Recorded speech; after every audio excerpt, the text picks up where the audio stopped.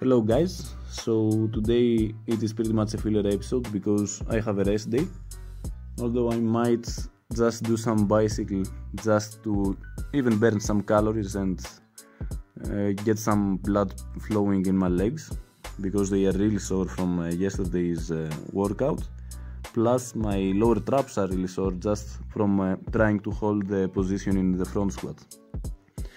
Now when it comes to this video, it is from this week's lighter push day, in which I started with this variation of the shoulder press, which eliminates the upper pecs out of the equation.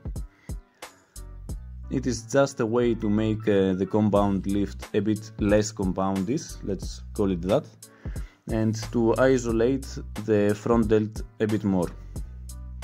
After that I did some bench pressing for my pecs while applying the same principles of just trying to make some lightweight feel heavy, and I achieved that by getting more range of motion, by eliminating leg drive, and by just getting some slower eccentrics. Another great way to achieve this would be by applying some post reps in the most stretched position in the bottom, but since I don't bench press that often, I didn't want to make it that hard. That's all for today guys. I would appreciate any feedback, and if you like the video, drop a like and a subscribe. See ya in the next one.